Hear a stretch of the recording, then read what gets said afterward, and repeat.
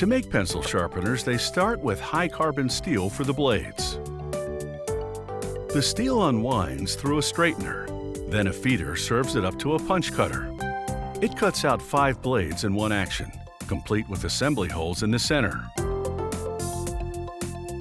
A worker distributes the blades onto a conveyor that will take them to an oven.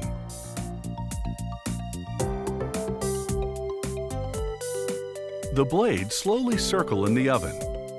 This step takes 15 to 20 minutes. Exposure to the intense heat and a quick cool down in oil harden the blades, but it also leaves them tarnished. So they drain the oil by spinning the blades in a perforated drum. Then they add a mix of dried corn and polishing paste to the blades.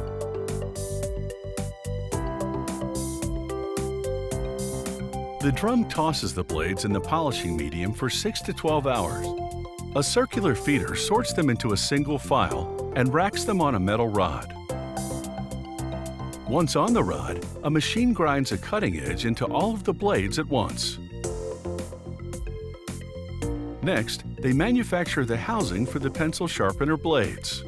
A circular saw cuts a ridged magnesium bar to the correct length. The magnesium blocks tumble into a feeder, which funnels them into a stamping machine. Machinery moves the pencil sharpener bodies forward to a drill that bores cone-shaped pencil-sized holes into them. A second drill carves holes in the top for screwing the blades into the pencil sharpener bodies. A little metal rod shoves the pencil sharpener bodies out of the machine and into a bin. A worker plunges the pencil sharpener bodies into 5 chemical baths. Each bath has a different formula. The chemicals soften the edges of the magnesium bodies, making the surface shinier. These pencil sharpener bodies are now ready to receive blades.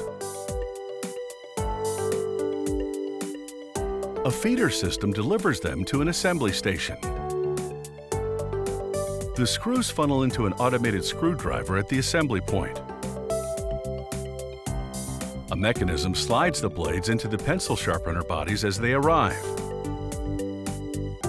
The pencil sharpeners fall into a bin ready for retail.